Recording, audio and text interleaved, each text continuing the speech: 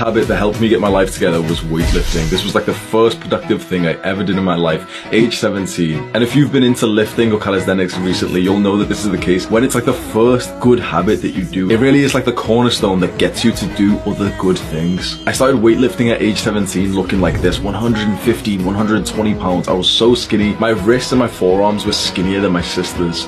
Weightlifting was a beautiful, crucial thing for me. I remember that this is extremely valuable to say. It gave me hope. It gave me optimism. I saw the path ahead of me. Okay, I've started weightlifting. As long as I never quit, I'll build like my dream physique. I felt like that was a guarantee. And so it got me, perhaps for one of the first times in my life, to look forward to the future, to think that I can do something today that will make my future better, because I never really understood the concept of working hard in school or anywhere else. It was weightlifting that really started my life. Then the second habit that helped me get my life together was learning. So at age 21, I took an online course which is completely free, and it's called The Science of Wellbeing. It was going kind of viral at that time, and I saw some people talk about it on Reddit, and so I took the course. It's online, it's free, you can literally just Google The Science of Wellbeing. It's kind of like an online course where you just kind of sit there, you open up the browser, and it's almost like YouTube videos where you just let the video play, but it's extremely educational. And so for the first time in my